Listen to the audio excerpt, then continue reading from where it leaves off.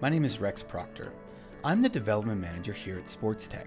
In this screencast today, we're going to cover off activating Sportstec Gamebreaker on your iPad. If you've downloaded it from the App Store, it may be called Sportstec GB. We had to shorten the name to make sure that it would fit below the icon. Otherwise, it cuts it off in the middle and reads a little funny. So, this screencast is intended for users that have Sportstec Gamebreaker.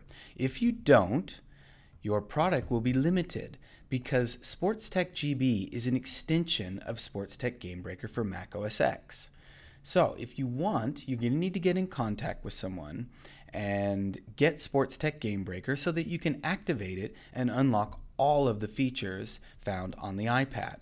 Now what you'll get when you unlock it is a full form. So if you're familiar with Coda or Sportstec Gamebreaker or Sports Code, you get a code input form that you can use and add buttons and code and so on. It also unlocks the limit of rows that can be created. You can export your doc movies to standalone, and you can use the command center to upload and download projects, forms, or other whiteboards and XMLs and so on, so you can import data into Sportstec GB. So it's really worthwhile getting Sportstec Gamebreaker and getting that activation so you can unlock and use all of those features coupled with Sportstec Gamebreaker. All right, so let's take a look at how we do this activation. In order to get my Gamebreaker ID, I need to tap on the clip at the top of the clipboard here. So I'm going to tap right in the center, and you'll see the About box pop up, and you'll see the Gamebreaker ID there. Now we need the ID for manual activation or remote activation.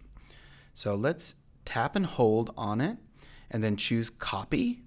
We'll dismiss the About box. I'm going to flip over to Mail and I'll create a new mail, sending it to myself. Give it a little bit of a subject. And then tap and hold in there, let go, and paste that and send it. So getting the Gamebreaker ID is quite easy. It works the same for Coda also. Now that I have my Gamebreaker ID in my mail, I went and copied that so that I can paste it into the command center and remotely activate my Sportstec GB on my iPad. So I've launched Sportstec Gamebreaker on my Mac, and I'm going to jump into the command center, and I'll select one of my available activations, and I'll paste that Gamebreaker ID in there. Now I'm always going to add a comment. Makes it easier to track when you need to go back and figure out where all your activations went to. So I highly recommend being rather descriptive about where the activation went to. You can use the device name, of course. We're going to grab the device name during the process of using Sportstec GB when it talks back to our server. But sometimes people name things, they just call it iPad, and they might have 5 things called iPad. So it's very difficult to tell. So I strongly suggest that you uniquely name your iPad and make sure you add some comments when you activate it this way. So let's go ahead and activate it. And now the next time that I launch Sportstec GB on my iPad, it's going to be fully activated. So I'll do that. And yes, it's been activated successfully, as I can see on my iPad. Now, let's go ahead and deactivate that. Now, when you deactivate, make sure that you double tap and kill the app, so the next time it launches, it will be properly fully deactivated. It'll collect the deactivation eventually anyway, but if you're trying to move stuff around, you may want to make sure that that's been properly deactivated.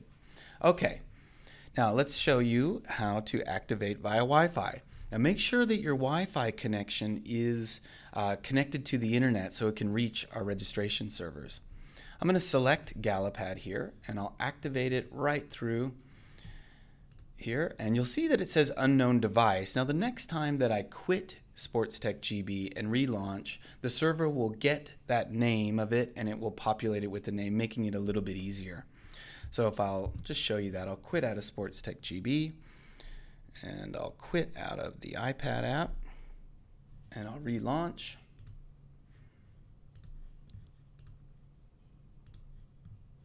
And now you can see that it's actually grabbed the name. So that's how you activate and deactivate using the two methods.